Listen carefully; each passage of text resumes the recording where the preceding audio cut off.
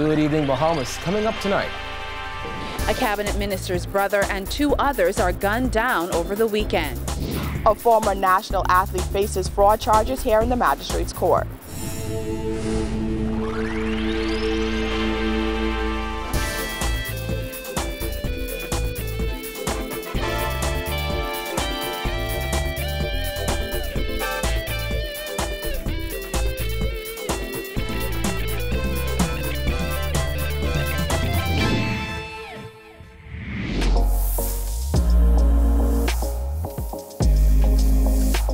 Our News is brought to you by Alive.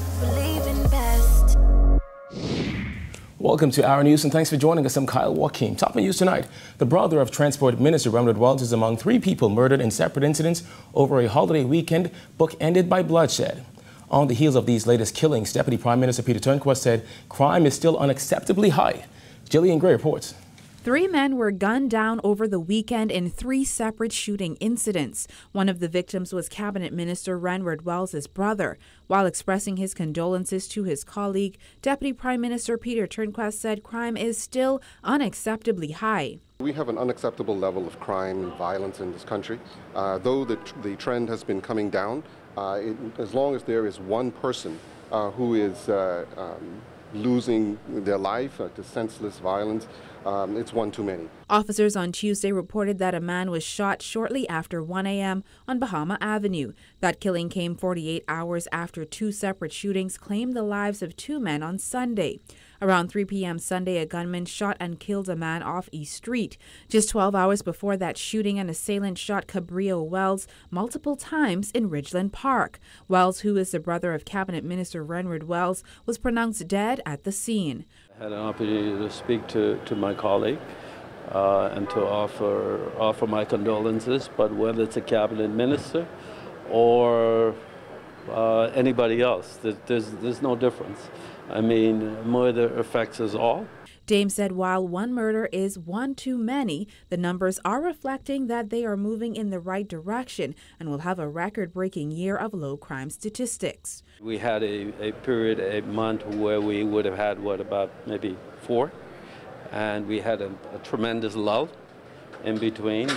Listen, this is the world that we're living in. We're not, you can't find any country who can boast about having a 0 murder rate. Okay, and so, I mean, these are the challenges that we'll have to deal with from time to time. We clearly understand that. But I have every confidence that the police are on top of things. Despite the spree of killings, the National Security Minister insists that crime is still down. He added that officers are continuing their work to ensure that the public is safe. Reporting for Our News, I'm Jillian Gray. Meanwhile, police on Grand Bahama say one of 2 men shot during an incident on East Sunrise Highway last month has died. According to reports, a gunman shot 2 men outside a business shortly before 4 a.m. on July 7th. One of the men was shot in the upper body and the other was shot in the lower part of his body. 1 month later, police say one of those men passed away in Rand Memorial Hospital on Tuesday at 9:25 a.m. This brings the murder count for the year to 53. Well, police shot and killed a man in Fox Hill after he allegedly pointed a gun at officers early this morning. According to police, officers were responding to reports of gunfire on Grand Street shortly after 2 a.m. when they encountered a man who was acting in a suspicious manner. According to the police report, as officers approached the suspect, he produced a firearm, pointed it in the direction of officers, which resulted in a struggle between the suspect and officers. Police then shot the suspect. He was later pronounced dead on the scene. Police said officers recovered a black handgun on the scene. In other news, FNM MP Frederick McAlpine is firing back at calls for his resignation from the party from his own constituency association. McAlpine says that's not happening, adding the fact that this issue has been made public shows how petty the FNM's leadership has become. Jasmine Brown reports. McAlpine quickly responded to that call for his resignation today, and he didn't hold back. These calls show me how petty leadership in the national movement has become, because people actually know what the real deal is. McAlpine, who is out of the country, was responding to comments printed in Monday's edition of the Tribune newspaper, where Pine Ridge Association chairperson Vernette Munnings was quoted as saying the association feels as though McAlpine should resign in the best interests of his constituency. Munnings also insisted she did not know what McAlpine was holding out for. The Pine Ridge MP says he isn't holding out for anything and sees no reason for him to leave the party. F&M Chairman Carl Culmer said the party has not received a formal request from the Pine Ridge Constituency Association to remove McAlpine. Meanwhile, Deputy Prime Minister Peter Turnquest says the rules are the rules, adding that he doesn't think the turmoil in Pine Ridge will impact the F&M's chances during the next general election. I think this makes us stronger, as a matter of fact. We are a democratic organization. The constituents are the ultimate deciders of who represent them, who they want to represent them, and that process works its way up through the party. And again, we are committed to democracy and to ensuring that the person that is selected in any constituency to represent the people actually do represent the people. McAlpine has not been shy about criticizing the F&M administration over the VAT hike last year or the decision to relocate the General Post Office to a building owned by then Cabinet Minister Brent Simonet. I have not fallen away from the tenets of the party. I have stuck true to what the party campaigned on. They were the ones who said it was going to be a people's time and they were going to look out for the small man. I'm still sticking with those tenets. Who strayed? Frederick McAlpine?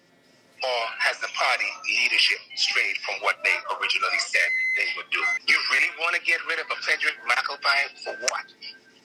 Because he voted against that? McAlpine asserted the current F&M administration is a far cry from what the party once stood for. I've never seen a political organization who has fallen seeking, rather than trying to bring people together, and they can't afford to lose nobody, is seeking to publicly ask me to remove myself from the Free National Movement, the party that I fought for, and help them to be where they are today.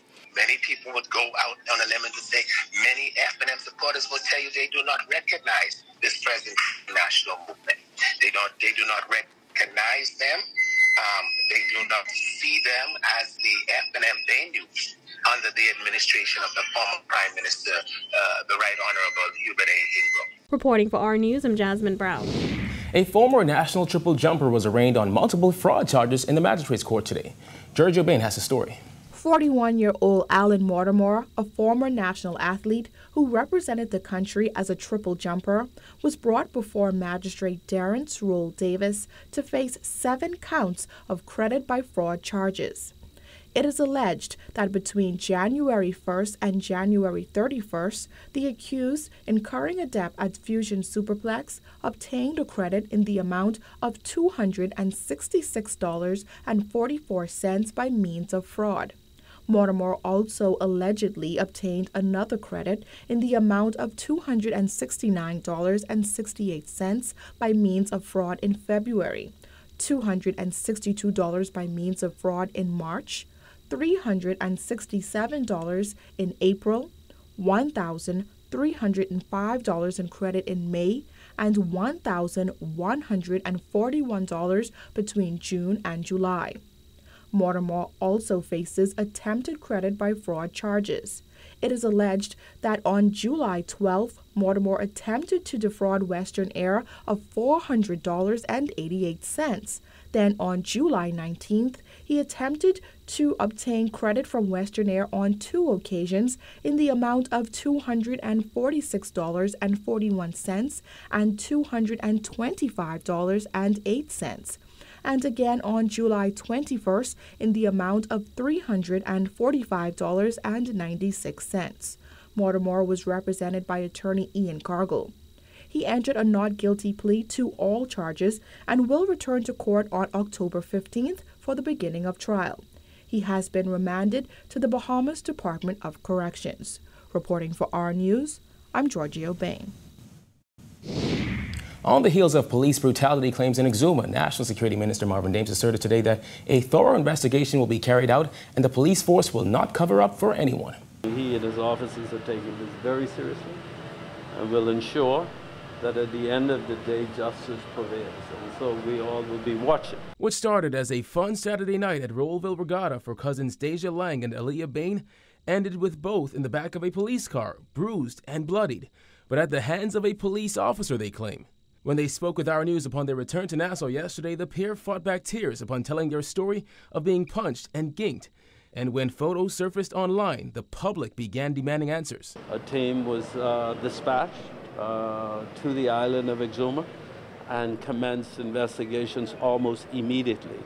And so you will see very shortly the end results of those investigations. We're not here to cover for anybody. One of the young women claimed that she wasn't involved in the incident, but only went in the cop car to accompany her cousin. But upon telling officers they were wrong for how they handled the situation, she too was left bloodied. The issue once again brings to the forefront the need for body cams for all police officers. Dame said a contract should be signed by next month, but he said body cams or not, officers must remember the oath they've taken. No one is above the law. Whether you're in uniform or whether you are in public life, nobody is above the law. And where it is found out at the end of the day that persons, whether they're law enforcement officers or public officials, are in breach of the law, they will be treated like anyone else. The issue also calls into question the trust the public has for police officers. Dame said while there are bad apples, the force is still comprised of mostly honorable men and women. I hasten to say that the vast majority of police officers are law-abiding citizens and frowned upon officers who abuse their authority, all right, and will have no problems ensuring that those officers who abuse their authority are held accountable for their actions. PLP leader Philip Davis labeling last Friday's water leak at the General Post Office an embarrassing debacle for the Minutes administration. The General Post Office sustained water damage as a result of a pipe bursting during upgrades to the sprinkler system. Officials said the affected mill was dried out and the owners were being notified of the incident. Someone told me in Cat Island over the weekend, God don't like ugly. This latest embarrassing debacle at the post office recalls the shameful act of self-dealing and conflict of interest which brought this public post office to the Town Center Mall in the first place.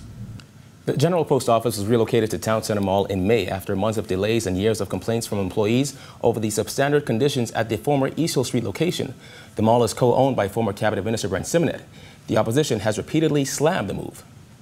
The incompetence of the FM government has not only created an unsafe workplace, compromising the health, safety and well-being of scores of workers, but the controversial House resolution is likely to create a constitutional crisis subject to a credible legal challenge.